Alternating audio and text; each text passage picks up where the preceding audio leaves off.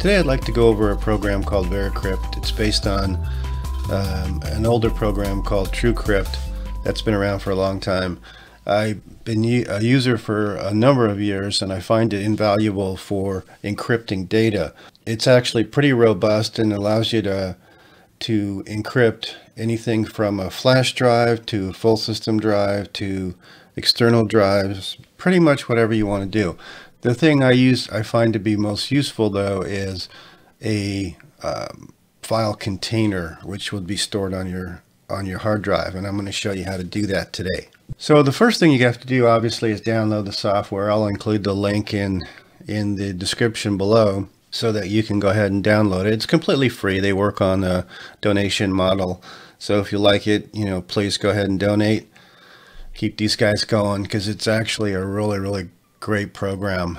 So once you hit download it and get it installed, and launch the program, you're kind of greeted with a relatively plain and basic looking interface. So what I want to walk you through today is actually creating a volume, an encrypted volume, and kind of show you some of the benefits that you can use this for. So let's go ahead and click on create volume, and you're given a few choices. You can create an encrypted file container, which is what we're going to do today, but you can also do a non-system drive, whether it's a flash drive or an SSD or hard drive that's in your system. And you can also encrypt the entire system partition or system drive. And we're not going to do that today, but this is also a great alternative to BitLocker.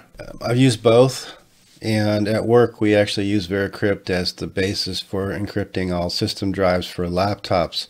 So it actually works really well. But for today, let's do an encrypted file container. So I'm going to go ahead and click next. So here we have another choice. We can do a standard VeraCrypt volume, which is the default, and you can also do a hidden volume. I'm going to skip the hidden volume for now. If you want to experiment with that, you can.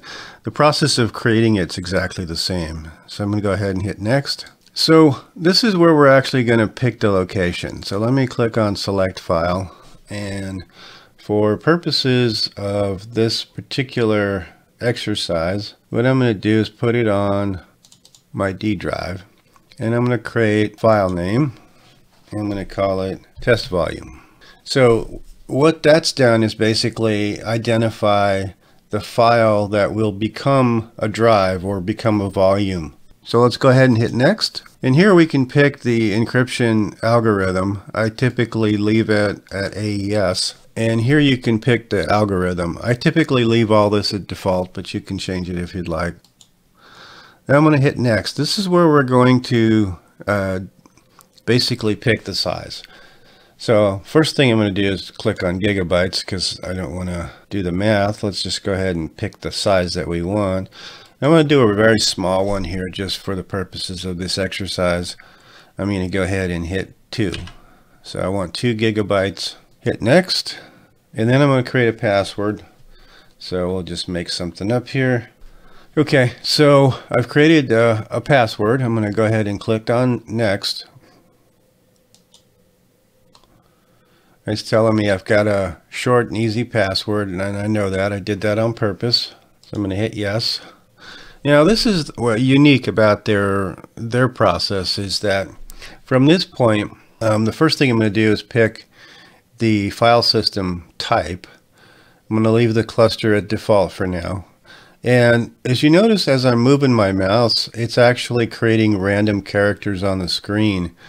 And what it's really trying to do here is to create an encryption key by random mouse movements, which I think is kind of unique. So you basically keep moving until your bar turns green, and when you're done, click on format, and it's basically going to format the drive.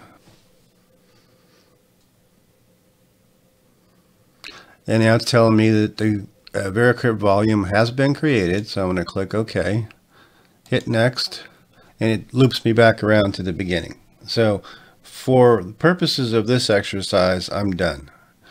So let's take a look at a couple things before we actually attach to it. So if I go to the drive, you'll see where it's created a test volume. You'll see where it says 2 gigs.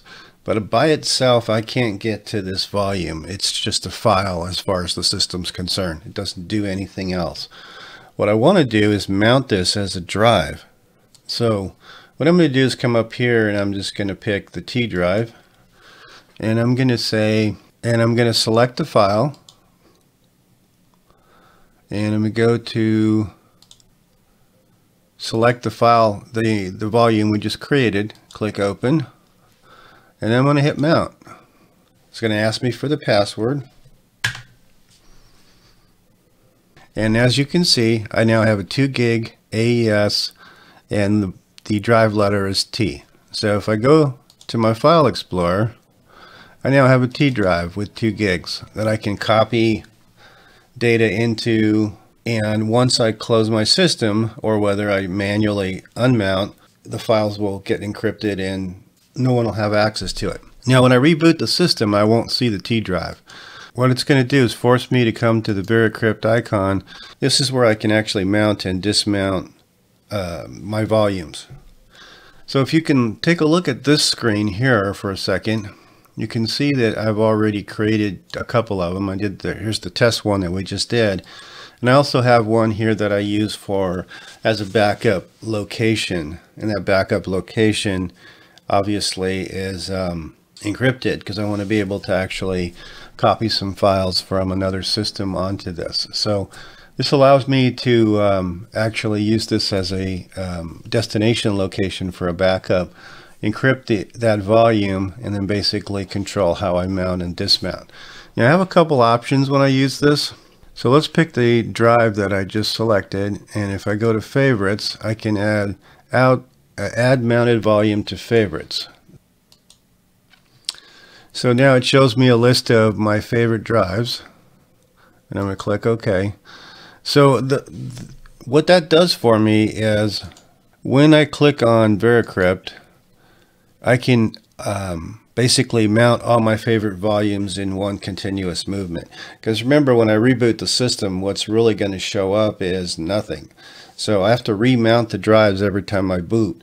This just simplifies that process by clicking mount favorite volumes, and then basically allows me to, in one fell swoop, mount all my favorite volumes in one continuous move. I still have to type in individual passwords if I've created individual passwords, but it still walks me through the process rather quickly, so I don't have to spend time selecting and picking the drive letter and all that kind of stuff, because I can change these drive letters anytime I want. At any time I can dismount this drive, so I'm going to click on dismount and it's gone. And if I look at my Explorer window, you no longer see the T drive.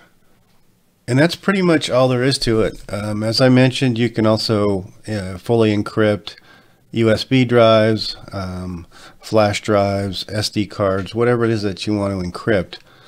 Just bear in mind that, when you do full drive encryption, make sure you save your password in a very safe location, because there's no getting it back after that. Typically, I prefer to use volumes. That way I can control what goes in them and not have to worry about them. And I usually put them on somewhere other than my primary source drive or system drive. Anyway, I hope you find this useful. It's a great little utility. It's free of charge. As I mentioned, I'll put a link down in the description below, so you can go ahead and download it and give it a shot. The only warning I'll give you is just make sure that you don't lose your password if you're going to use this. There's some option for saving keys and doing other things like that.